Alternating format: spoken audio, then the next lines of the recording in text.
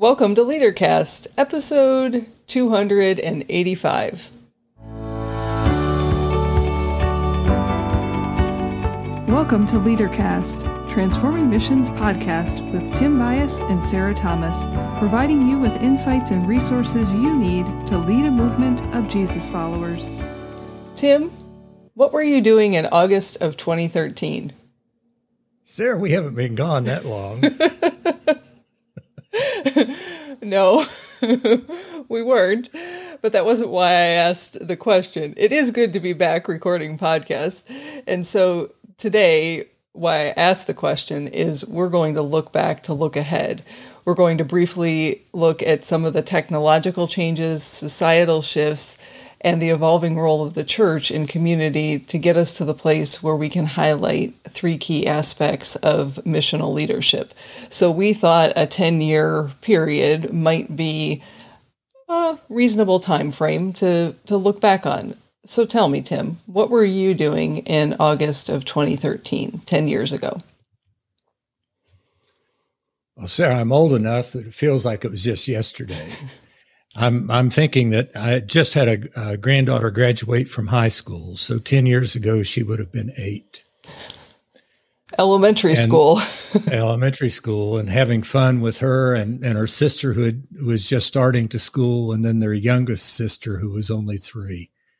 And just being with them in the backyard. I can think of that's not helpful for what we're doing right now. I was the pastor that, in fact, the last church I pastored was 10 years ago. And I remember all the work that went into preparing sermon series and trying to do that in relationship to, I think you were even preaching in another location. So we tried to do things somewhat in coordination. Mm-hmm.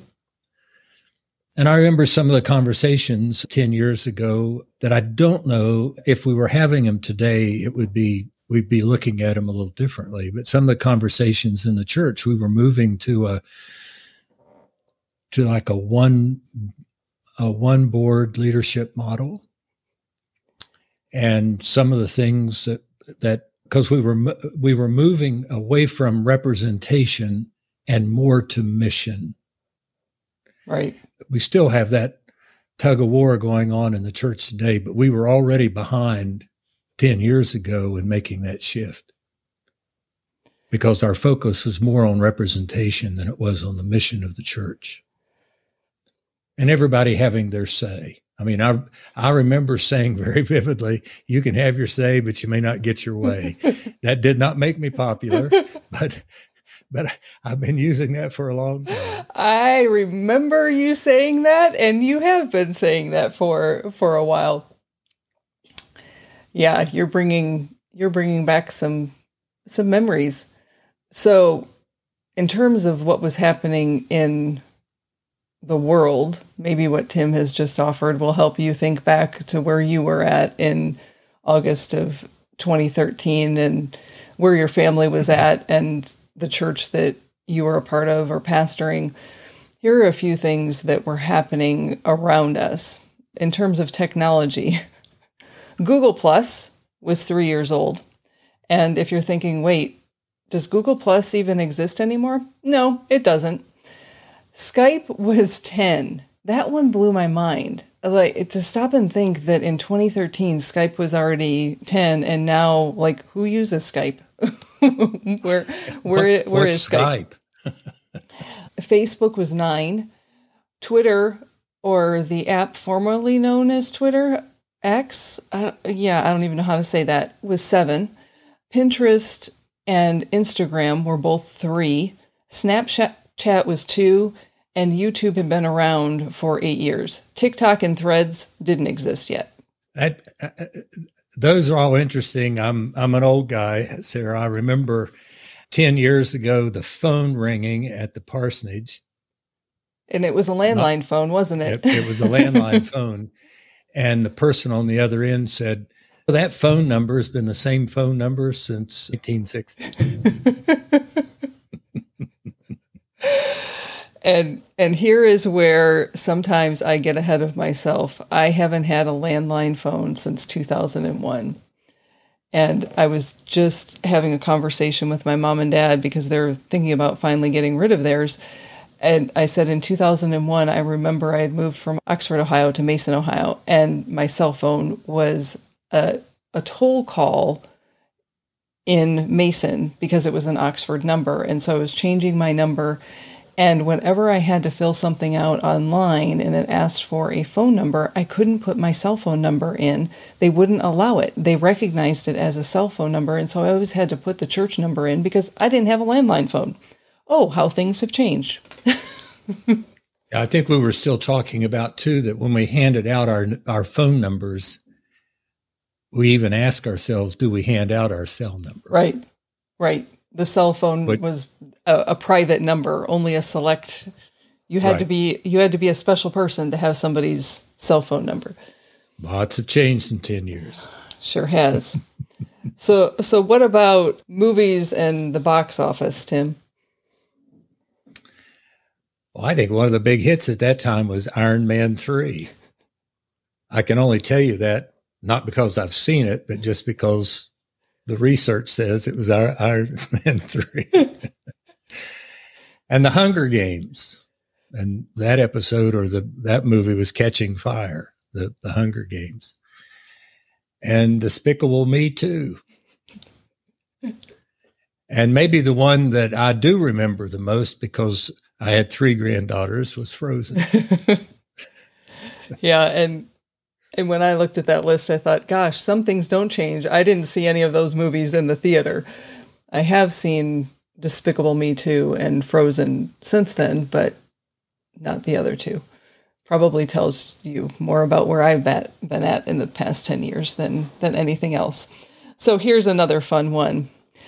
It is August of 2023, and in September, Apple is planning to announce the iPhone 15. So it makes sense that in 2013, the iPhone 5S was launched in September of 2013, and Apple labeled it the most forward-thinking phone. And it still had a button on it. Yeah, can you use an iPhone 5 today? Yeah, I think you can use it, but what I can tell you, because my dad has an iPhone 8, that after this release, his phone, he's going to need to get a new phone because the security updates and any updates to the operating system will no longer be valid. Maybe that was what I was asking. Yeah, there's your tech lesson for this podcast for today. So in January of 2023, Barack Obama was sworn in for his second term. And that's also the year the Boston Marathon bombing killed 3 and injured over 200 people, almost 300 people. Man, just some really negative stuff. That's when Trayvon Martin was fatally shot. You remember, he's 17 years old and he's just walking down the street in Sanford, Florida. And George Zimmerman at that time was a person that approached him. And the stories are all because the boy was walking down the street and had a hood on. That was what was going on in the world at that time, or at least on the streets in Florida. Now, this is not as significant as the things that Tim just mentioned in any way, shape, or form. But I had to pause. New words like twerk, and are you ready for this one? Selfie were added to the dictionary. So that means the iPhone 5, you could take a picture of yourself. And we had a new royal baby. Prince George was born 10 years ago. And finally, the world welcomed a new Pope, Pope Francis. Sarah, I think we missed one, and that is that none of us were meeting on Zoom 10 years ago. No, we were not. So let's return to where we were both at, because we were together in Cincinnati at Hyde Park. And in August, I would have been coming off of my 4th summer of what we called Awaken the City. And I'm sure because it was August, I was sleeping in a way because the 2 previous months were exhausting. And I was also working on my doctorate in missional leadership. And it happened a couple of times that I would share things with you, Tim, and what you would say back to me was something along the lines of, Sarah Thomas, you're 10 years ahead of yourself. And I think at the time I took that as a pat on the back, but I think what you might have been trying to say to me is, Sarah, people aren't going to hear you when you communicated. I think what I was trying to say is that what you were sharing about what you were learning in missional leadership was so needed, but the acoustics weren't well. People couldn't hear it. I think that's what you just said. They weren't ready for it. And I was excited to hear it because that's part of the work that I'd been a part of before coming to Hyde Park. Yeah, I was so wanting people to see and get ready for, what we're experiencing now.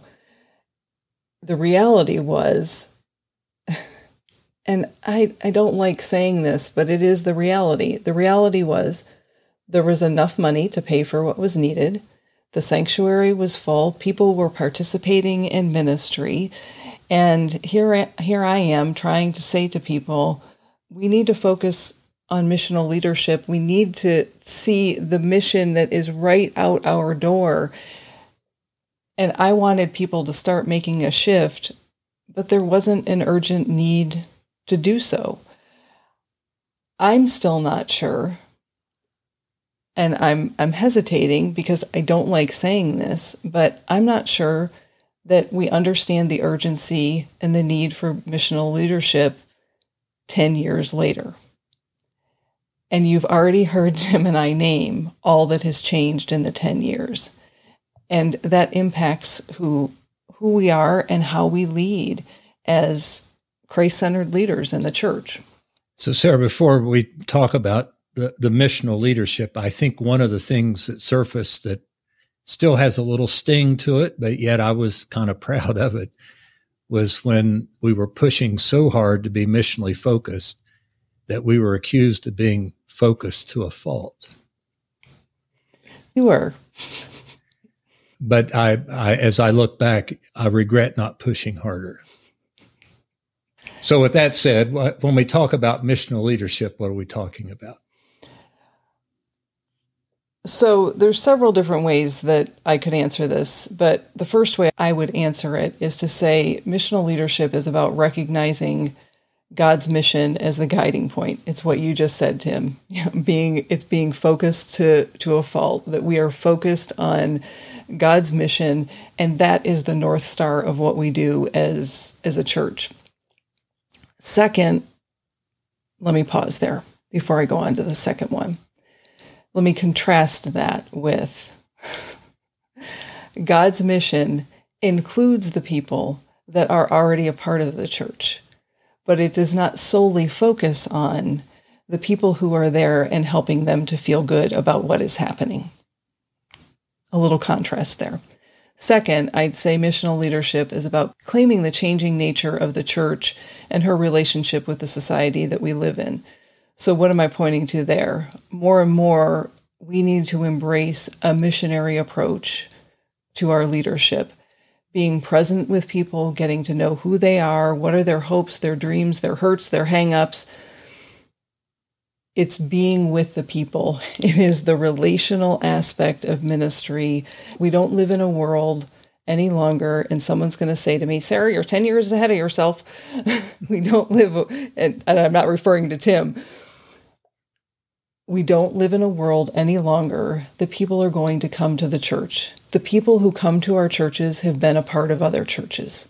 To reach new people, we have to get outside the walls of our church buildings or do something in our church buildings that meets people where they're at. We'll get to that in a minute.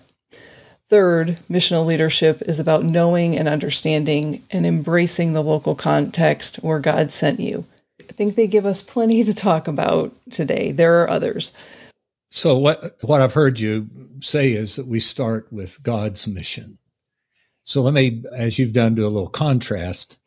And that is, in my years of ministry, and it's been shifting over those 50 years, but the major shift is taken in the last 10 and maybe in the most recent past 3. And that is, the mission of the church is not to please the people who are the members of the church. That's not God's mission to make you happy. Find that one in Scripture. It doesn't exist. And in the culture that we live in, it's not God's mission to make you prosperous. And when somebody says, I'm blessed, it's not because you can drive a new car. And it's not God's mission to back up your point of view, your opinion, your political position. So okay, let's not go there, because we'll have a whole preaching sermon from Sara Thomas on that one. So we'll come back to that when we get to 300 episodes. So when I'm saying starting with God's mission, we're putting God in the driver's seat. Yeah. So that means that God is no longer our co-pilot, as you see it on bumper stickers. God's driving the vehicle. Right. You get to be in the passenger seat. You're along for a fun ride. So that, I guess maybe the way that would show up in our conversation and what we'd be doing is, what is God up to in our community? I mean, that's what you're going to talk about. The question is, how does it pass? If God's in the driver's seat, and we know that the mission is central to everything we do, if it doesn't pass the mission test, the question is, why are we doing it? Just because I'm wanting to jump ahead because I'm so excited about your work and what you've done. Let me just put it this way. Anytime you as a church leader are trying to then do strategic planning or planning for the future or whatever it's going to be, put everything that you're doing as programming on the shelf and start with the mission and say, what's God now doing in our community? That's putting God in the driver's seat. Yeah. Sara, I'm chomping at the bit. You go ahead. You describe missional leadership and how that works. Well, let me just say a little bit more about the mission test. When I think of that, what I think of is stopping to ask the question, how is this helping us to reach out and receive new people? How is this helping us to offer Christ to people? How is this helping us to help people practice the faith? How is this helping us to engage in service in our community and to live out acts of justice? If you can't answer those questions for the programs that you're offering in the life of the church, why are you doing it? And when you walk through the ministries and you find yourself in a place with nothing on that list, because I've been there with churches, the question to ask is, okay, what's God up to in our neighborhood? What's God doing in our community? Where are we seeing Jesus show up? And where can we join what God is already doing? And Tim, your question comes up in that line of questioning as well, is what do we need to do that no one else is doing? Because when we're leading with God's mission and we're starting there and we're focused there, our personal preferences no longer lead the way. They get out of the way because God is so much bigger than any of us and our vision and what we can see and hear. God's going to invite us to do things that we never thought or imagined we could do in the life of our local churches. But we have to be willing to stop and ask the question, okay, what is God doing in our communities? So not to let anyone off the hook, but I think you would agree with me. When we've asked that question in the past and we've challenged preferences, there have been people who have said, well, what's wrong with me? Is there something wrong with the way I believe? Is there something, this is the only way I know. And that's why we say it matters where you start. Because if you start with Jesus and you start with the mission, you see the world differently than when you start with your preferences or with the church as an institution. I'm not opposed to the institution, but that's not where you start. That's a byproduct of the mission. And so it matters where you start when we talk about mission. Absolutely, it matters where you start. And I think for me, what I see happening is the urgency of that question of how is this helping us to focus on God's mission? The urgency of that question right now is because we live in a society that is not, what's the language that I'm looking for, enmeshed with the church, that we're living in a society that you cannot assume now that everyone is Christian. We lived in a time in some of our lifetimes that was true. And in my most generous interpretation of those individuals that you mentioned saying, well, what's wrong with me? I think it was easier to have programs that were kind of loosey-goosey, if I can use that language, that were maybe more about personal friendships and personal preferences when culture and church were one and the same. Right. Today, that is not the world that we live in. And so if we are not clear about our focus on Jesus, the logical question that people ask is, who are you and how are you any different than anybody else? You're just a social club. You're a card club. You're a book club. You're a country club. I'm already a part of one of those. I don't need to be a part of you, and I don't need one more thing to do.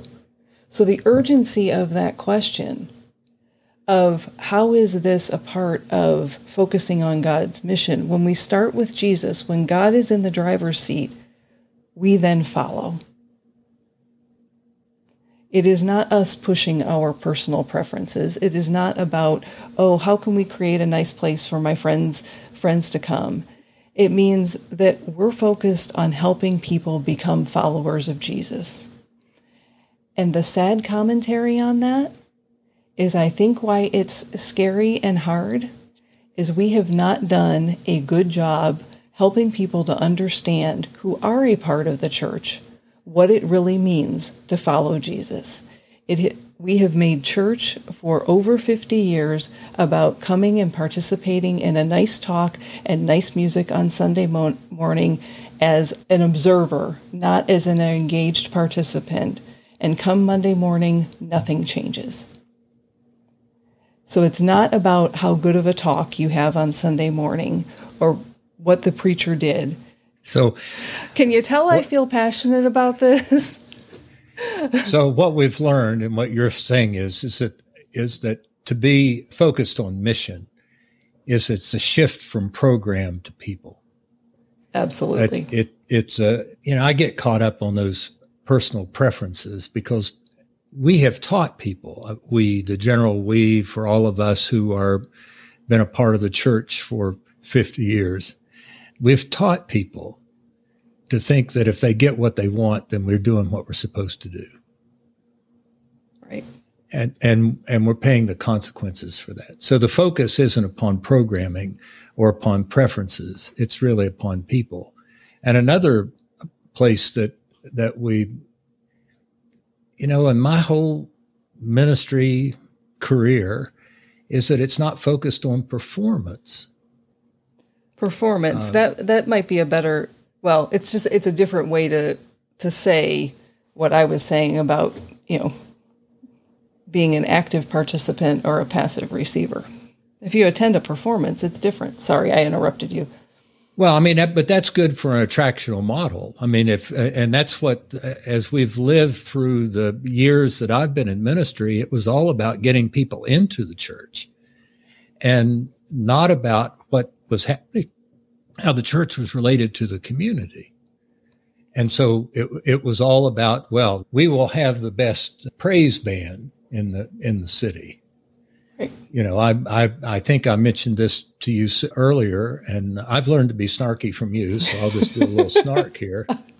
I don't know that that's a good thing that I've passed along. But I'm just wondering how old does contemporary music have to be before it's not contemporary? And now Tim's meddling. I'm not going there because I'll say something that will get the stop button pressed on the podcast.